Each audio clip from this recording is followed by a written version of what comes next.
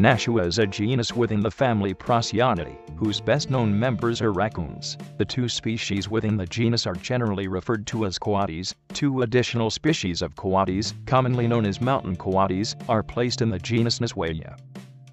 Nasua differs from Nasua in being larger and having larger canine teeth, but preliminary genetic evidence suggests that Nasua should be merged into Nasua. Other genetic studies have shown that the closest relatives of the coatis are the Alingos, from which they diverged about 10.2 million years ago.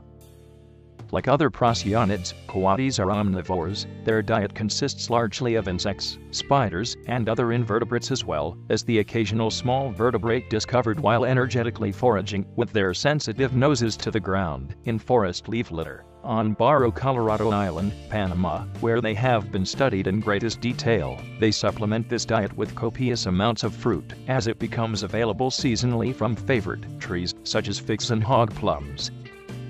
Their very active foraging behavior appears to be interrelated with their distinctive social organization. Exceptional among procyonids, coatis are diurnal and for much of the year gregarious, though females nest and bear and nurse their young in isolation. Shortly after the altricial young become mobile, the females aggregate into social groups known as bands. Bands consist of adult females and subadults and juveniles of both sexes. At maturity, at 2 years of age, males are excluded from bands and take up a solitary lifestyle. They are aggressively repelled from bands except during the mating season, when typically one male ingratiates himself to a band through submissive behavior, forages with it for a period of a few weeks, and mates with all of the adult females. During the nesting season, the subadults and juveniles remain together in bands, while breeding adult females become solitary. For parturition and nesting, females begin breeding in their 3rd or 4th year, apparently depending on nutritional status. Occasionally,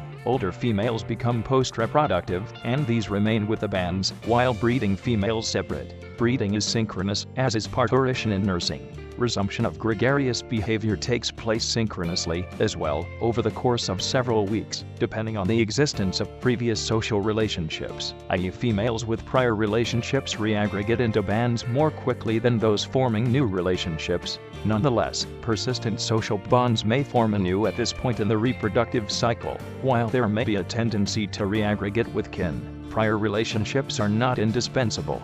Previously unfamiliar individuals may aggregate into bands with stable social relationships. A conspicuous means of bond formation is mutual grooming, on which an hour or more may be spent daily.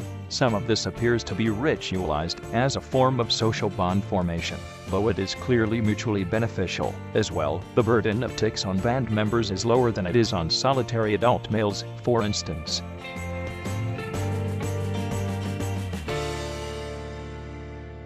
Thank you for watching. For more educational videos, please subscribe to WizScience on YouTube or visit wizscience.com.